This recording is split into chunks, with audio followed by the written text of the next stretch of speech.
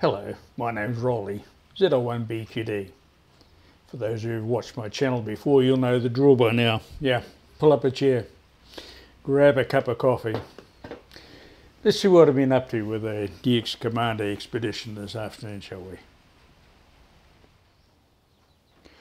Wow, I just noticed that 10 metres is singing here in New Zealand at the moment.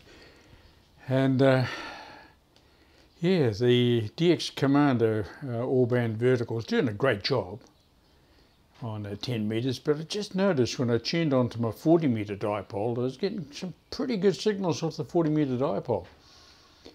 And it just got me wondering if that some of the signals may not be more horizontally polarised than they are vertically polarised. I don't have an antenna that's horizontally polarised on 10 at the moment, so just thinking now what can we do about that. And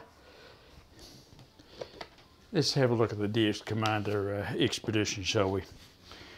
I've got a couple of these, so I reckon that if I take some of the elements of the DX Commander here, I reckon probably about 4 or 5 of the top elements. 1, 2, 3, 4. We'll take the 5th one as well. Right, take those 5 there. Let's just take them.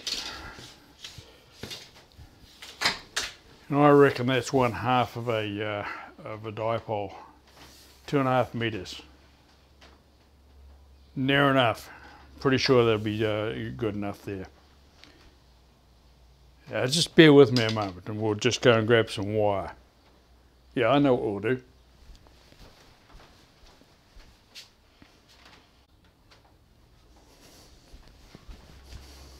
Okay, I'm back again. Listen, I just grabbed some DX10. Now that threads neatly down the centre of the smallest element. Once you've got that threaded down, and just pull out the elements again.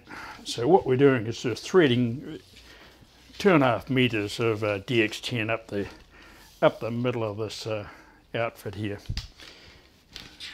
And that makes us half of our dipole. Yeah, got plenty of wire down that end there. That's about it there. So I put a knot in here, just so that it won't pull back. Now that I've threaded it in, I don't want it all pulled back, do I? 1/2 of my dipole. Right, let's get a centre insulator of some sort. In fact, I just got the ideal bit of that. Bear with me, be back again.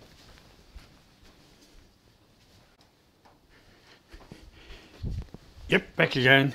Listen, just nip off down to your, we call them in New Zealand here, $1, $2, $3 store. You know, those thrift stores where you can just about pick up anything for $1 or $2. Grab yourself and buy yourself a plastic cutting board.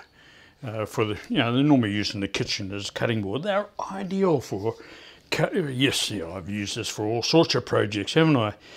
They're ideal to cut out a centre insulator. I've cut out a centre insulator here, for which I'm going to mount this one is one side of the dipole and the identical one to the other side. Yeah, yes, I do have a couple of DX Commander expeditions.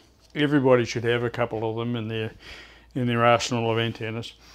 So I've used the second one to create a identical element of this, mounted on the centre insulator. Now we've got ourselves a dipole on 10 metres. Show you what, I've got one up there. We'll go and have a look at it, shall we? Right, here we go.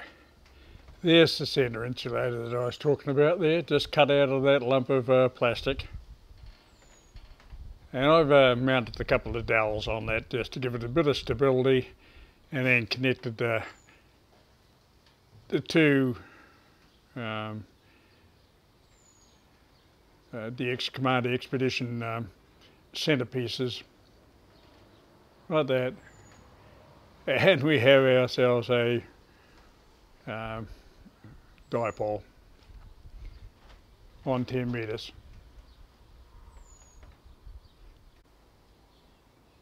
There we go, there's a centre insulator. No bellin, no nothing, just connected straight into the dipole. And what have I used as the mast? Well, I'll use the remaining sections of the DX Commander. And that makes an ideal mast. Strapped against the side of the fence. And it's working perfectly. Working JAs, VKs, a few on the stateside, and just this last evening, yeah, I was working into Europe on this little setup. Not bad, eh? Well, there you go. My DX Commander expedition hack. Not bad to get me going on 10 metres horizontally polarised, and it's working a charm. So if you've got a couple of the expedition or expedition models of the DX Commander, or any of actually the DX Commander series, in fact the DX Commander Lite, I'm sure that would work as well. Give it a go. See how you get on. Bye for now.